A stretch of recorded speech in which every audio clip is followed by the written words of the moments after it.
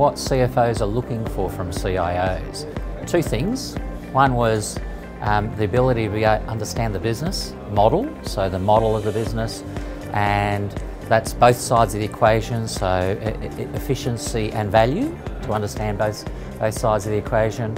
The other one was around investment logic, so that they could understand that nobody wants to know the shiny solution. What they want to know is what problem or opportunity is presenting the need for an investment, what benefit might transpire, and what options do we have, so they can have a serious conversation and decide where they might spend their money. But yeah, and that conversation was largely around the CIOs having the ability to speak the language of simple English to the business and engaging. So actually having real conversations with their CFOs, taking it to the point that they build a relationship. So just like the coffee I was having before, having a coffee with their CFOs regularly, not talking shop, building that bridge so that when things get tough in a significant transformation project, they have the ability to call upon the relationship to say, look, we're going to go through a rough patch here, we're going to transition, money,